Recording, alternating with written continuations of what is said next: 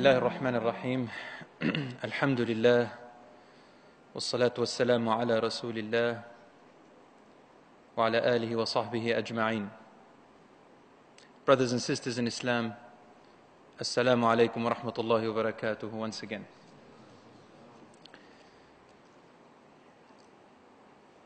After the completion of the long series about the hereafter, we began just a short special course on what can the living offer the dead.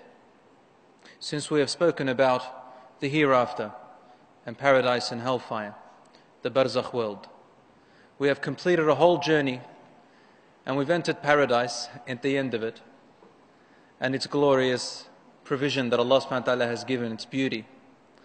But we are all still really here in the beginning. In reality, we are all still here, and that's what we are aiming for. So what can we do for the people who have passed away?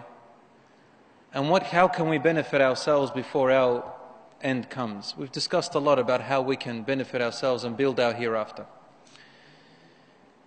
In relation to the dead, last week, we spoke about how if a person is ill or on their way to death, no one knows except for Allah subhanahu wa ta'ala, but if they are in a sickness which a person most likely seems to be going on to the next world, and the knowledge is to Allah subhanahu wa ta'ala, we must begin to remind ourselves and them in a positive way about the hereafter.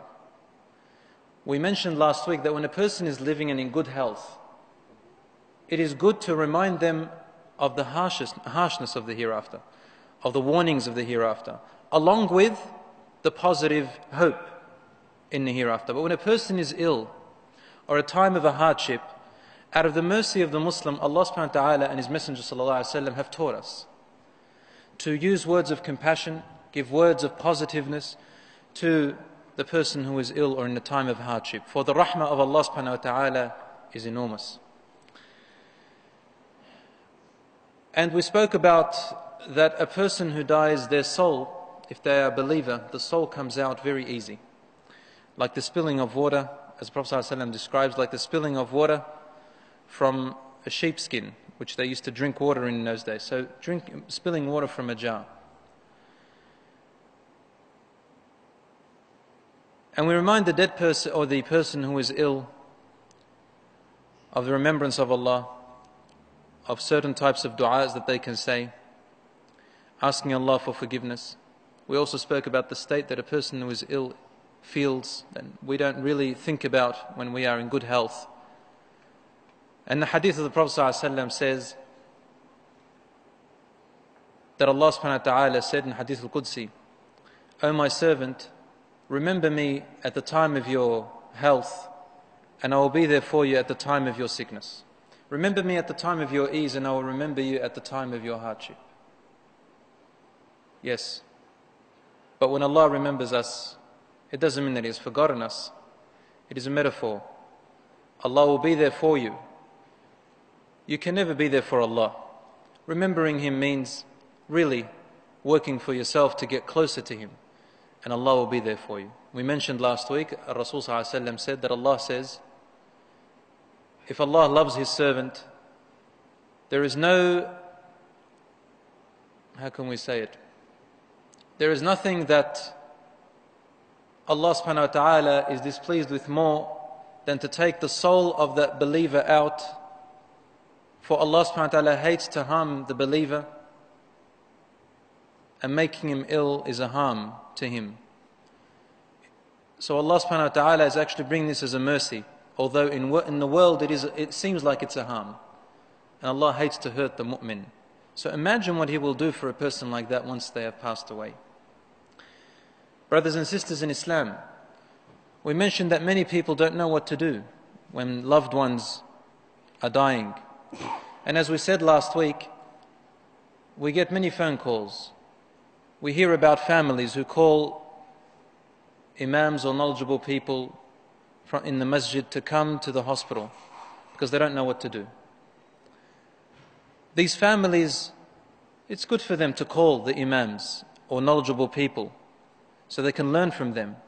But how good would it be if they also knew what to do themselves? Did you not know that the dua of, for example, the children of the person who has passed away is closer to acceptance than any other person? The children of the parents. The Prophet ﷺ said, إِذَا مَاتَ ابْنُ آدَمْ انقطع عمله إلا من ثلاث. When the son of Adam dies, all the son of Adam, every child of Adam, their actions are no longer, they are gone. They're cancelled out. Their actions are no longer valid. They can't do anything anymore, except for three things from which the benefit shall still go back to them, and they will be considered as though they are the dead person's actions still happening while they're dead. While they're dead, they're still acting as though they are living. Three things. Sadaqatun jariyah, a charity which is still ongoing. So long as it's going on, the person is acting as though they are giving in charity. So it's a charity they've left behind. Or, in a secondary stage, if you are the family of the person, you can donate on their behalf. But the reward is split for you and for them. So it is better for us to leave something behind that is ongoing. Invest in it today. Invest for your hereafter. And the second one is أَوْ عِلْمٌ يُنْتَفَعُ بِهِ, a piece of beneficial knowledge that they left behind. Now, anyone can learn something, however it has to be beneficial. And the most beneficial thing are the things that work for your hereafter. You can even make worldly knowledge beneficial for the hereafter. If it is ongoing, or you taught your son something, or you taught your daughter something, or you taught a friend something, or you taught someone something which Allah is pleased with, and they keep on doing it and teaching it to others, you will keep on getting royalties for it, if you like, from Allah subhanahu wa ta'ala. So long as they live and so long as it is being taught and so long as people are learning from it. A book, a piece of letter, a word of wisdom, a piece of action that someone learnt off you, anything like that.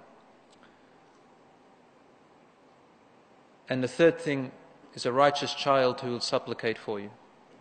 A righteous child who will supplicate. What does that mean? It means that a parent raised that child on righteousness in the way that Allah subhanahu wa ta'ala loves. You are the one who raised that child. Therefore it is your action. And when you die, that action stays. Allah continues. Every time your child supplicates for you, Allah gives you. Every time that child of yours does an act which you have taught them, it's double the reward. It's your child who supplicates for you and the ongoing knowledge that you have taught him or her. What a blessing from Allah subhanahu wa ta'ala. So invest, my brothers and sisters, invest in your hereafter. I get questions from sisters sometimes saying, well, all this knowledge that I went through in my university education, what am I going to do with it? I mean, if I'm just going to sit at home and teach my children the deen. Well, I say to you, fathers and mothers, whatever you have learnt in this dunya, you can make it in some way work for the hereafter. So long as the intention is for Allah and you choose the thing that can benefit this ummah and move the Muslims ahead. Raise your children. The mother who teaches her child what she has learnt in her life, aren't her skills and qualifications best invested in the most beloved creatures to her on earth, and they are her children? I mean, how can a person not think about that? Instead of going and making some other person's business grow, maybe a disbeliever's business grow, or even a Muslim's business, it's a good thing, but she's making someone else's business grow and then gets money out of it, which is okay in Islam. It's fine if your husband is okay with it and it's a halal environment, but if you're going to weigh it out, subhanAllah, there is no comparison. These children that you have raised in this skill and knowledge that you have acquired, you are putting it into them, and they'll benefit you when you die.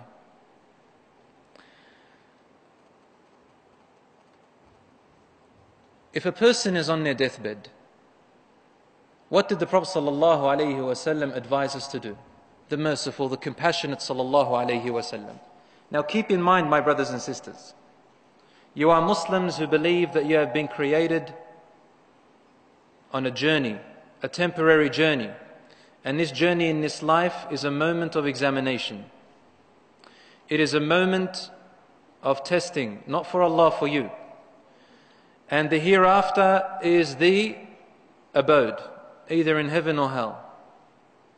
This life, we use it for our hereafter. We don't sell our hereafter for this life. When you keep this in mind and you live in your hereafter while you are on earth, if you know what I mean, then it makes sense that when a person is dying, the best thing you can do for them is to say the following words: La ilaha illallah. Remind them that there is no God worthy of worship except for Allah. Remind them, La ilaha illallah Muhammadur Rasulullah. Rasul sallallahu alaihi wasallam said, Laqinu mawtakum la ilaha illallah.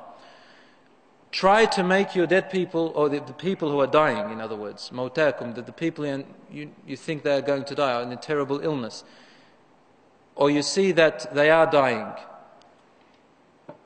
try and say the words La ilaha illallah before their heads, in front of them. Another thing you can say is other words of dhikr, subhanallah, alhamdulillah. The point is, you remind them of Allah. Because that person, my brothers and sisters, is going through something called a ghaybuba or sakarat al-maut. The, if you like, intoxications of death. The, how can I say it? Unconsciousness of death. You go in and out. Rasul sallallahu alaihi wasallam calls it sakarat. It's sort of like you're drunken. You kind of understand what's going around, and at the same time, you're in a maze. So the person who is dying comes in and out. Sometimes can understand you, sometimes cannot.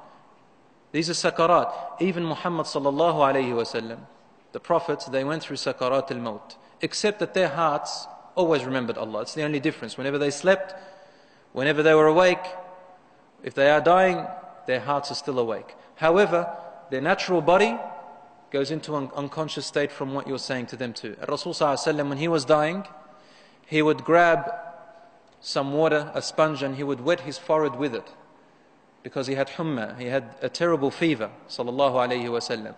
And he would say, Subhanallah, inna lil mawti la sakarat. Glory be to Allah, how perfect is He. Surely death does carry intoxications. Not intoxication of alcohol, but a different type.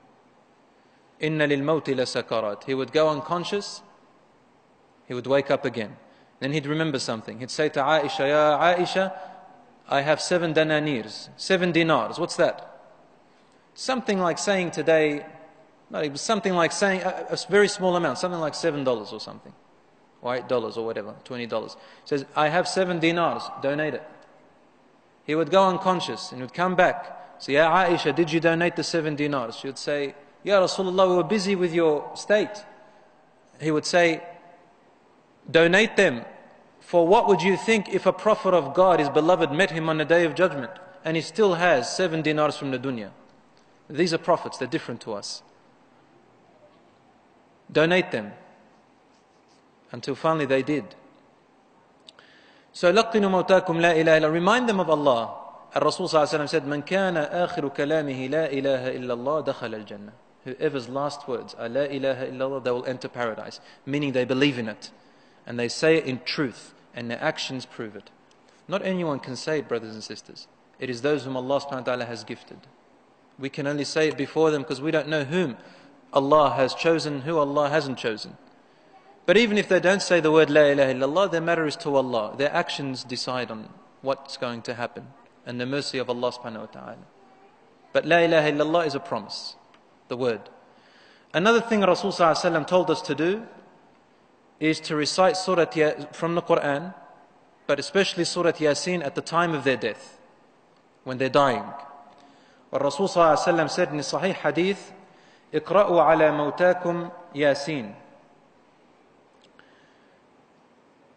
What does this mean? It means recite Surah Yasin at the time that your person, whoever, your family, whoever it is passing away.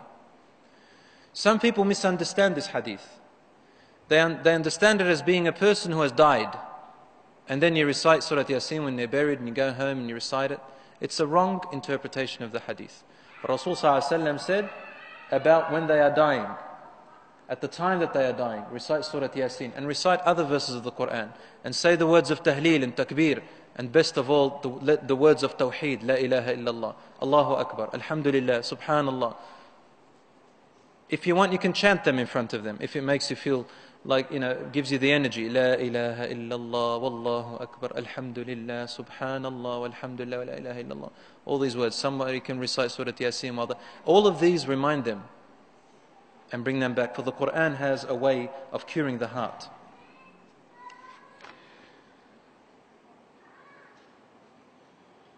And when Rasul ﷺ said, Mawtakum, your dead ones, he used to say it, these words, Mawtakum, he used to say it at the time when a person is dying. So when he said, Laqinu Mawtakum la ilaha illallah, try to make your dead people say La ilaha illallah, it doesn't mean when they're dead, because a dead person can't speak anymore. But he still used the word Mawtakum. From this, the scholars understood that what the Prophet ﷺ is saying here means when they are at the moment of their death. They're dying, they're sick, they're ill. If a person dies, and subhanallah, a friend of mine who is also a sheikh and a friend to me said to me, subhanallah, I witnessed my grandfather's death at the hospital here in Australia. He said the family was around him and I was sitting there at his head, meaning close to his head. That's where you should sit, near his ear. He said when the time of his death came, when he actually died, he goes, Allahu Akbar. Wallahi, I felt the room the feeling, the atmosphere had changed. Yani as though the angel of death was there. So something sort of heavy comes upon your heart and your chest. And I saw his color fade as he died. So, and everybody in the room felt that. This person dies. And at that point, my brothers and sisters in Islam, Rasul ﷺ tells us to honor the body as if it is still alive. Honor the body as if it is still alive. There's also a hadith. And there's another hadith which is sahih. Rasul ﷺ says, كَسْرُ عَظْمِ الْمَيِّتِ كَكَسْرِهِ حَيٍّ. Or kama qal. The breaking of the bone of a dead person is equivalent to the sin of breaking it when they're alive. Some people misunderstand this hadith. They think that dead person can still feel what you do to them in this life. Allahu a'lam, but this I think is not true. What it means is that harming the dead person, being cruel to the dead person, abusing the dead person, is just like abusing them, harming them, being cruel to them when they're alive. The sin is the same. So the dead body has to be honored and respected as if it was still alive, in every sense of the word. In every sense of the word. Whether it is, for example, if it's a female and a male is there, you should not look at places where you shouldn't be looking when she is alive. Similarly when she is dead. And vice versa for the woman to the man. Unless they are husband and wife, and to a lesser extent father and child, brother and sister, so on. That's exactly how you would treat them alive, is the way you would treat them when they are dead. And this is out of the sanctity and the honor and the respect that Allah gives to the human being. Even to the non-Muslim body. Rasul ﷺ told us that there is a treatment towards it. Even you have to respect that. For the body belongs to Allah. Once the soul is out, this body belongs to Allah subhanahu wa ta'ala. Except in extreme cases of war where it's isolated matter, at the time of the Prophet ﷺ, even then though, there is a sanctity to the body of the enemy. Once a funeral passed of a non-Muslim, and the Prophet ﷺ stood up. He said, it is the death which Allah subhanahu wa ta'ala told us to respect. And when they were in a battle of Uhud, and the non-Muslims, the enemies, did what they did to the Muslim bodies by mutilating them and cutting their parts of their bodies off and mistreating them, Rasul ﷺ and some of the companions said, I will do the same to their bodies in the next battle that comes. But then Allah subhanahu wa ta'ala forbid him in the Quran to do so. We Muslims do not do that. If they do that, Allah will punish them and judge them. But a Muslim honors the body. Even if they are the enemy, there are boundaries to how far you go. Our bodies belong to Allah subhanahu wa ta'ala and they are His property. Once the soul is out, the body returns back to its Lord. Allah says, or the Prophet ﷺ used to say, Inna lillah wa inna ilayhi raji'un. To Allah we belong and to Him we shall return. And these are the first words that a person should say to the members of the family around the person who has died. Or, if you are a family member, these are the first words you should think of. Inna lillah wa inna ilayhi raji'un. Allah says in the Quran, وَلَنَبْلُوَنَّكُمْ بِشَيْءٍ مِّنَ الْخَوْفِ وَالْجُوعِ وَنَقْصٍ مِّنَ الْأَمْوَالِ وَالْأَنفُسِ وَالثَّمَرَاتِ وَبَشِّرِ الصَّابِرِينَ الَّذِينَ إِذَا أَصَابَتْهُم مُّصِيبَةٌ قالوا إِنَّا لِلَّهِ وَإِنَّا إِلَيْهِ راجعون. Which means, and we shall surely try you with a little bit of fear in your life, a little bit of hunger in your life, a little bit of loss of wealth in your life, and a little bit of loss of lives in your life, and a little bit of loss of fruits and luxuries in your life. And give good news to those who are patient, the ones who at the time of the calamity, at the time of the mishap that happened, at the time of the trial, they are patient. And they say the following words, to Allah we belong, and to Him we will return. So they accept this thing. And the Prophet ﷺ saw once at a funeral, at a graveyard, an old woman. She was at one of the graves and she was crying and saying words like this, similar to this. Why did you leave me, my son? Why did you leave me and not stay? Why? She was questioning the decree of Allah subhanahu wa ta'ala. The Prophet ﷺ approached her out of his mercy and she didn't know who the Prophet ﷺ was. And he said to her, be calm and remember the reward that Allah has offered for you for patience. And she said, what do you know of my pain? Please leave me. Rasul ﷺ left her and walked away. Someone came to her and said, did you know that was the messenger of God? She left the grave immediately and raced to the Prophet ﷺ, and she said to him, Ya Rasulullah, please excuse me, I didn't know it was you. And he said, the reward of patience is at the time of the calamity, not after. At the time of the calamity where the real rewards lie. For time heals everything. So at that moment is the biggest test. There's nothing wrong with crying, weeping. But the haram thing is wailing, pulling hair, saying words of haram, banging doors, blaming. This is haram in Islam. Crying is normal. Rasul ﷺ buried his son, Ibrahim, he named him, and he was crying in the grave, burying him. They said, Ya Rasulullah, you're crying.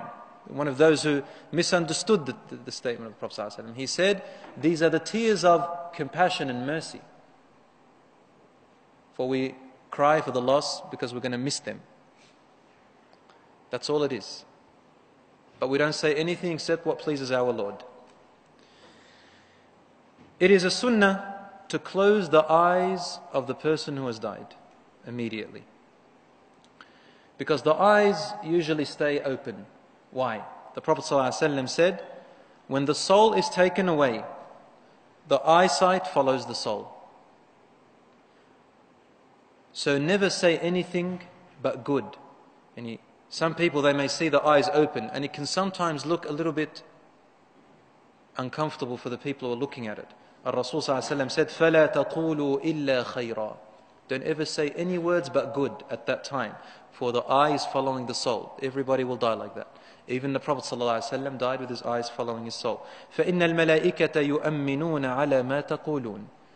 For whatever you say at the time of that death, the angels are saying Ameen for any dua you say. This is in Muslim, Sahih Muslim. Whenever a person dies, their eyesight follows their soul. Say only good words, meaning supplicate for them immediately. For the angels will be there, ready to say Ameen for whatever you say. Allahumma arhamhu, the angels say Ameen. Oh Allah, forgive him. The angels say Ameen. Oh Allah, make his soul a pure one. The angels say Ameen. This is from the mercy of Allah for the person who has died.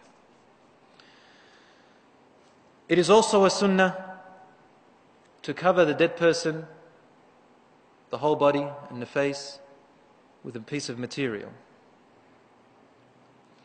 Because Aisha radiallahu anha, she said that when the Prophet ﷺ died, he was covered with a beautiful or with a simple piece of garment over him. Bukhari and Muslim. It is also a wajib, a must, that if you can and if you are able to within your capacity, and obviously all of us already have the nature to do so, to be quick and hasten in the burial of your deceased. To be very quickly in it. For the Prophet ﷺ said, لا ينبغي لجيفة مسلم أن تحبس بين ظهراني أهله. It is not befitting to imprison the body of a Muslim, to be there in the responsibility of its family still. Why? Rasul ﷺ said this out of compassion. And this hadith is narrated by Abu Dawud. That out of mercy to the family, there is an ease in the heart when a person has died and they're still there. You haven't buried them. Why? Subhanallah, it's this instinct in us. We feel that we want to do something for the dead person. And so long as we still feel that there is something in our power to do for them, we want to do it. We feel unease. And one of the things that we can do, really, we can't bring them back to life, so we give up on that. Some of us cry and wail, some of us cry and accept. But what we can do is still to bury them and give them a good funeral. That's what we still can do. And therefore, the family stays at an ease, so long as the body hasn't been buried. And you see, subhanallah, I don't know if you've had members of your family who passed away, or you know of people, but I have witnessed many times at the masjid, at every funeral, people are very anxious. We've got to get the body from the coroners. We've got to get the body and bury it quickly. Some people are very, very uneasy. They'll be crying, and subhanallah, as soon as they bury the body and they walk away, khalas, a serenity comes to them. Tears are left, but they give in. And they start to calm down, and slowly, as time passes, the pain goes away and the memory stays. Also, the body, even of a Muslim, decays. And it is not befitting to leave the body of the Muslim outside because it changes color and the sight doesn't become pleasant. It's just the body. The body goes. It turns back into soil until when Allah brings it back and puts that soul back in there. So it is out of respect as well to hurry up in the burial if you can. If you can. And Imam Ahmad rahmatullahi alayhi used to say, Karamatul mayyiti ta'jiluhu. Honoring the dead is to hurry up in their burial.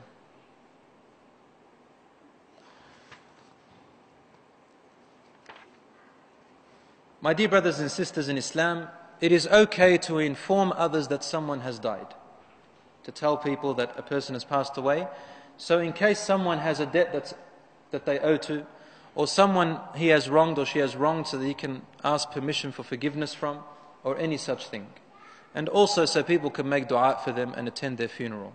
For the more people that attend to pray, the better for us. The more of us in that congregation, and the better for the person who has passed away. As for those who do it out of fame and popularity, everyone has to be sad. Moment of silence, person has died away, and they do it to try and gather many people out of showing off. Then this is haram in Islam. There is no person better than another person except in the sight of Allah. And this is something Allah subhanahu wa ta'ala rewards with. Abadan. It is very important, brothers and sisters,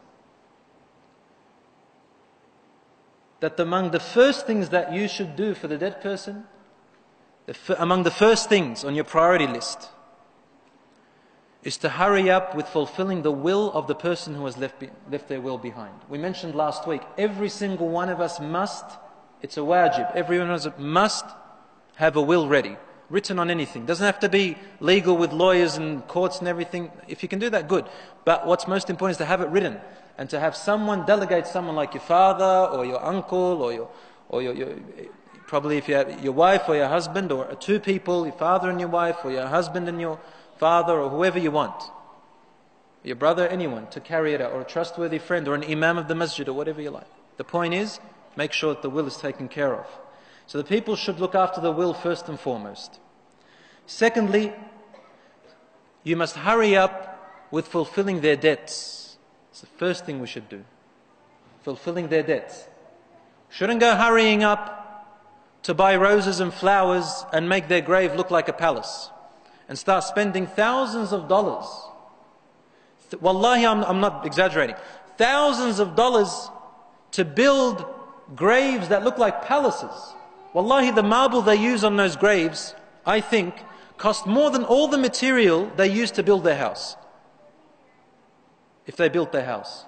What is this junoon? What is this craze? Look at the companions' graves, if you've ever been to Mecca or Medina. Look at the most honorable beings that lived on earth. Do you even know where the graves of the prophets are? The grave of the Prophet Muhammad ﷺ, Abu Bakr and Umar radiallahu anhuma. What do they look like? You'll not be able to see them, but if you really were to see them, they're still on the ground. They're low. There's nothing spectacular about them. Go to Al-Baqiyah, near Medina, near Masjid al-Nabawi, and look at the graves. There are dozens of companions buried there, and we don't even know which one's which. They all look the same. If anything, their graves should be built into huge monuments, huge palaces.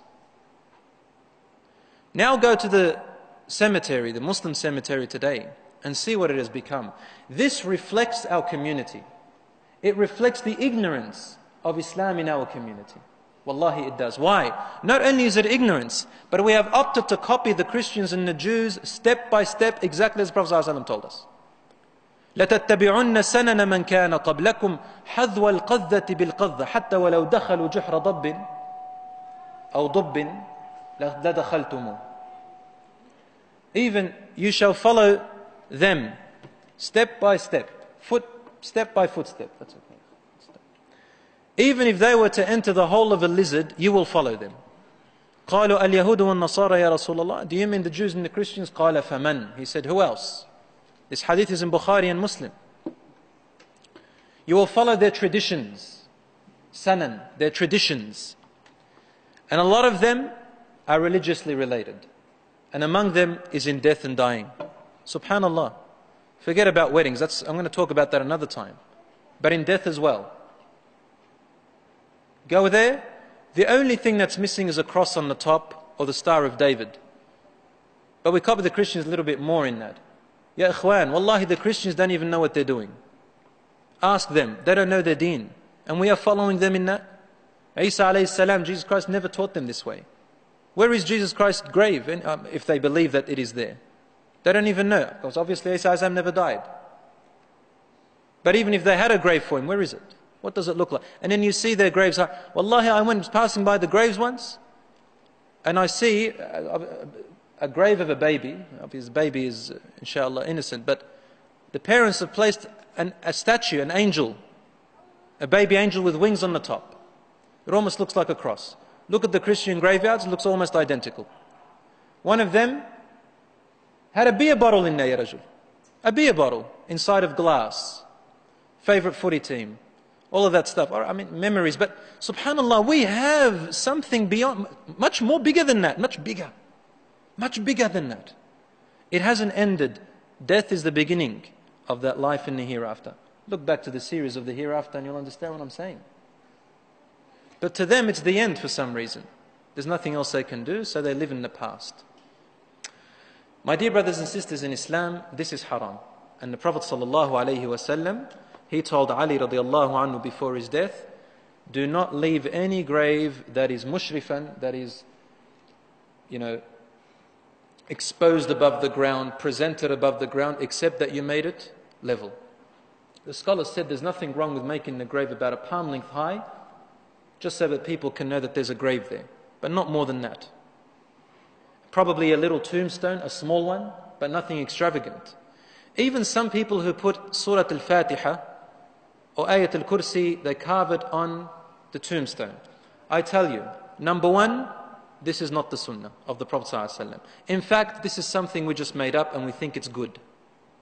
By carving Ayat al-Kursi on Surah al-Fatiha. This reminds me of people, ignorant Muslims, who hardly know anything of the Quran, probably don't even pray, maybe even skip their fasting in Ramadan, but you will find that in their car they have a copy of the Quran. It's never been opened. It's got a zip, very small. If you open it, you can't even read it. They've got it in the car. Why do they have it in the car? They say it protects my car. How can that protect you? If you go to a doctor and you are sick, he gives you tablets, will you hang them in your car and say, I'm going to get cured every time I drive my car with these tablets hung in front of me like that on the mirror? You're not going to get cured. Or hang it around your neck or put it underneath your pillow in the bedroom. Wallahi, you'll never get. Right? Imagine they created tablets that bring people back to life and they went and carved it onto their tombstone. What a loss. We'll never bring someone back to life. And this ayat al-Kursi or this Fatiha, okay, we know they're Muslim, alhamdulillah, but wallahi, if you make your grave just very average, the name will tell you, inshallah. If you make the grave average, just by that it'll tell you. We know what is in the hereafter is more than what you have placed over there. Secondly, you have just spent thousands of dollars when you could have donated that money on their behalf. You could have benefited them. What benefit will the dead person get with a nice tombstone? They're 7 feet under the ground. They don't see it. Who sees it? Only you see it. You're just enjoying what you're seeing. You've done nothing for the dead person. In fact, you're teasing him or her. You're just showing off for the living. What are you doing? You're showing how much you love them? Well, in Islam, Allah tells us how. Make dua for them. Make dua for them. Donate on their behalf. If they haven't done Hajj, go and do Hajj on their behalf. If they have a nudhr, like an oath they have made and you know about it, go and carry it out. There are so many ways you can benefit the dead instead of building tombstones and wasting that money. Why don't you go and sponsor an orphan with that money? Wallah, there are parents, I know of people who spent $20,000, and that's just minimum by the way, but just average, to building their tombstone. And then they spend another $20,000 preparing the next tombstone for the next member of the family. Allahu Akbar. We could have done so much for you hereafter in that way. A man said, Ya Rasulullah, when is the last hour? He said, don't ask about that question. What have you prepared for it? We are in a moment of preparation. Washing the dead. There is a method of washing the dead person. If you want to know, you can read it, inshallah. I'm not going to go through it in detail. But in general, in Islam, before any Muslim is buried, they are to be washed in a certain way. And there are rules to washing them. That's how important it is in honoring them. If they are a man, only a male can wash him. If they are a woman, only a woman can wash her. However, there are some exceptions. If the male is under the age of 7 years old, then anyone, a male or a female, can wash him. And if the girl is under 7 years old, any male or female can wash her as well. And this is in our sunnah. For the man, if he had left a will or said that he wants his wife to wash him, then she can wash him as well. This is because Abu Bakr radiallahu anhu, he bequested his wife Asma bintu Amis radiallahu anha or Umais to wash him. And she washed her husband Abu Bakr radiallahu anhu. So a wife can wash her husband and a husband can wash his wife. If they can. If they can bring themselves to do so. Otherwise, the next of kin, who is their father or the mother, if they are unable, then obviously responsible members in our community. Unless you have left a will for someone to do it when they have died. A little humorous moment. Back in my father's village, I visited in 1991. There was an old woman who loved the imam of the masjid. Like she loved, meaning she admired him, his knowledge and his imamship. So she loved him in a religious way, of course, not in a negative way. And she said, no one will wash my body except Imam so-and-so. And he's a man. He has to wash my body. And she wrote in her will and she said to her children, by Allah, be upset if you don't get Imam so-and-so to wash my body. Only he washes it. Thinking that she'll be blessed. Now obviously a will like that you're not allowed to carry out. A will that is haram is not allowed. And she died and obviously the Imam said, took care of it by delegating a woman to wash her. But the best people to wash the dead, if they are able to, are the ones who are closest of kin and the ones who are next after that, the relatives and so on. So the ulama are agreed that the child that's under 7 years old can be washed by either a man or a woman. And Al-Hasan radiallahu anhu, the grandson of the Prophet sallallahu alaihi wasallam, he used to see that there was no problem in a woman washing a boy who is no longer breastfeeding and still a child. And this is Abu Shaybah is the one who narrated this narration. You'll find it also in a book called Al-Ijma', if you know these books, but they are written in the books of scholars. There are many other sources, inshaAllah. As for the non-believer, non-Muslim, is a Muslim allowed to wash their body? No. In Islam, the non-Muslim is not washed. This particular washing procedure was sent down from Wahi in a inspiration through the angel Jibreel alayhi salam to our Prophet sallallahu alayhi wasallam to wash the Muslims in this way. This is an honor only for the Muslims who believe in Allah subhanahu wa ta'ala. Since a non-Muslim does not believe in this, washing him or her in the name of Allah and the sunnah of the Prophet sallallahu alayhi wasallam is a contradiction. Number one, it is not your right to do so, for the person does not believe in that. And secondly, it is also sanctioned for the Muslims as a special religious procedure. Are we allowed to pray janazah on a non-Muslim? No.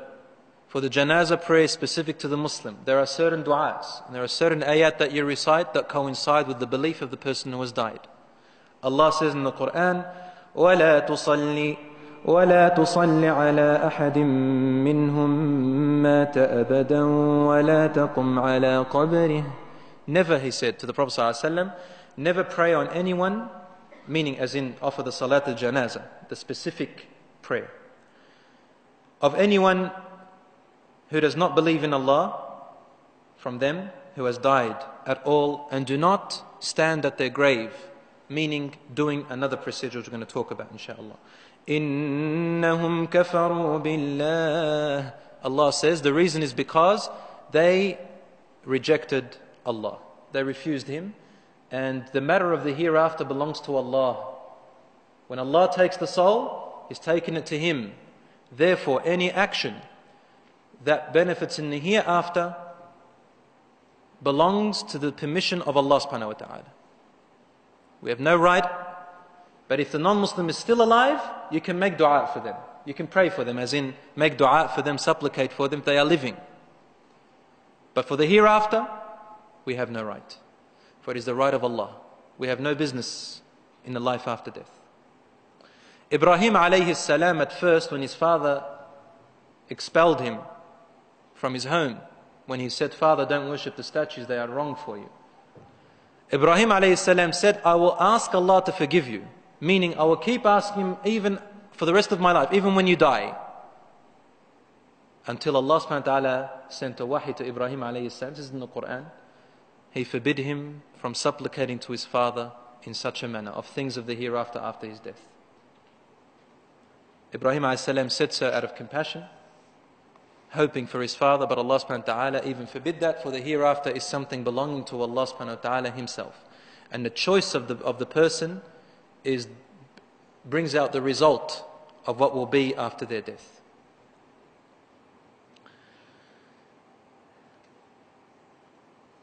My dear brothers and sisters in Islam, you wash the person private parts and you empty their stomach out, just giving you a brief introduction, and you wash their head.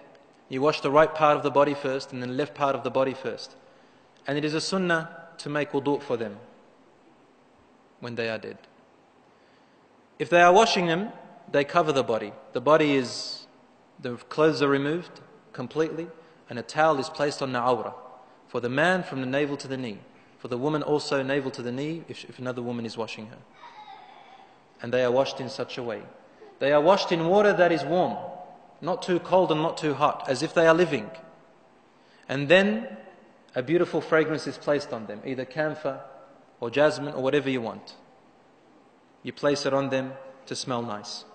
And they are clothed or they are wrapped, for the woman, according to some madhabs, 4 pieces of material. According to others, 3 pieces of material. For the man it's 3 or even 2. 1 here and 1 that covers the whole body, that covers, it's about an arm length or 2 palm lengths above the head and above the legs. And they are wrapped up. They are placed and they are carried to the janazah prayer. In Islam, we pray the janazah prayer upon the dead people. Salatul janazah is a fard. It's compulsory, but it's the type of fard is fard kifaya, which means a compulsory act that if other members of the Muslim community already carry it out, then it's no longer compulsory upon the rest of you. It becomes just a sunnah if you want to do it. But if no member of the community does it, then each one of us is answerable to Allah subhanahu wa ta'ala. Each member of the Muslim community, if they knew. But if they didn't know, you're not answerable for what you don't know. But if you knew and no member of the Muslim community prayed on the person who is Muslim, then each one of us who knows is accountable. Until members of the community pray on him, 2, 3, 4, doesn't matter. Then the rest of us are okay. And the way we pray the janazah is without any ruku' and any sujood. I just recall, subhanAllah, a poem that lingers in my head and really affects the heart. But I wish I can say it too because it's in Arabic, but I'll let you, it sounds something like this. It says, وحملون على الأكتاف 4 من الرجال وخالف من يشيعني. And they carried me on their shoulders, 4 men, and behind me people making dua. And they placed me in the mihrab. وقدموني إلى المحراب وانصرفوا خلف الإمام فصلى ثم ودعني.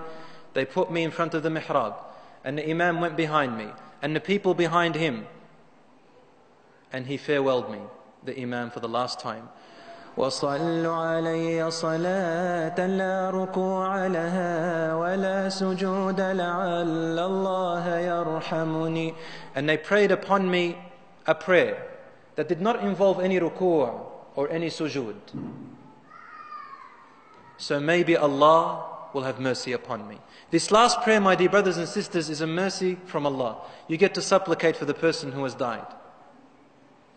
And I recall a tabi'i, I don't recall his name though, a tabi'i of the past, of the predecessors of the Salaf Salih, who says, I prayed a janazah and I didn't know what to say. My heart was, after I made the dua, normal dua, I said, oh Allah, if this man was my visit, my guest, I would be generous to him at my house. Oh Allah, he is now your guest, and you are the most generous. Be generous to him, my Lord. That night, or the next morning, he says, this story goes like this. The people who were at the janazah raced to this man. And they said to him, Ya akhana, our brother, what did you supplicate yesterday? He said, I said this and that. He said, because we saw him come to us in our dream. And he said his salams to you. For it is because of your dua, Allah surely met him with a generosity. Allahu a'lam. However, the supplication of the living is the only thing that benefits the dead. My dear brothers and sisters, I repeat it again. The supplication of the living is the only thing that can benefit. The supplication of the living benefits the dead. The supplication of the dead cannot benefit the living. And again, the evidence, as we recalled before, if the son of Adam dies, all their actions are cut off, except for 3 things. And even one of these 3 things is a righteous child making dua for him or her. Not the other way round. So a person, in other words, it's actually haram to call upon dead people for help, for assistance. You can call upon living people for help, because they can. Calling upon the dead for help, you know, is impossible. It is as though you have put an attribute of Allah into the hands of someone who is impossible to carry out. Any attribute that you put into something impossible and believe that it can help is a form of shirk in Allah subhanahu wa ta'ala, because only Allah can do the impossible. And this is one of the things that some Muslims have fallen into. And the way that shirk began was exactly this way. The people had ancient, great, righteous people who died. And when they died, the people began to remember them in certain rituals. After them, their children came and the shaitan said to them, build some monuments for them. So they built monuments. The next generation they came and said, offer food to these statues on their behalf. So they started offering, and so they became gods worshipped. It's in the Quran, Surah Nuh. Wad, Suwa', Yaghuth, Ya'uq and Nasra. They were the 5 righteous men. They actually lived. They were good people. But the people made them, turned them into saints. They supplicate to them at their graves, and then they turned them into statues until the time of Quraysh came. At the time the Prophet Muhammad, it went all the way to the time of Muhammad ﷺ, and they had these statues. And they still worshipped them, along with other new statues. So this is how shirk developed. When a person makes dua in janazah, the janazah prayer is of 4 takbirs. The first one, you say Allahu Akbar behind the imam, and you recite Surah Al-Fatiha. You can recite the opening if you want, Subhanakallahumma. The second takbir, you recite Al-Ibrahimiyya. Allahumma salli ala Muhammad wa ala ali Muhammad kama sallaita, into the end. On the third takbir, you make the dua. And there are several ways, several du'as that the Prophet ﷺ taught us. Or if you don't know them, you can make dua of your own. It is preferable to be in Arabic. But if you don't know Arabic at all, and you haven't memorized the dua at all, what do? Some scholars said you stay silent. Others said you can supplicate in your language, because it's not the fard prayer. So you make your dua. Some of the du'as you can make, Allahumma اغفر لميتنا وشاهدنا وغائبنا ذكرنا وأنثانا اللهم من أحييته منا فأحيا على الإيمان ومن توفيته منا فتوفه على الإيمان. Oh Allah, forgive for our dead and for the living. Oh Allah, whoever is living, make them live on Iman. Whoever dies, make them die on Iman. Oh Allah, give him mercy. Oh Allah, and so on. If he is a child, then you make dua in the following way. Oh Allah, make him or her a witness for them on the Day of Judgment and an intercessor. And if it's a baby, especially if it was a fetus in the stomach, then it's not fard to do a janazah prayer for them. But if you do, you're allowed. And you make dua for the parents, not for the child. Allahu Alam, maybe this is because the child, the pen has lifted up away from them. They cannot carry sin. Are women allowed to pray Salat al-Janazah? According to the majority of the scholars, yes. And Allah subhanahu wa ta'ala knows best.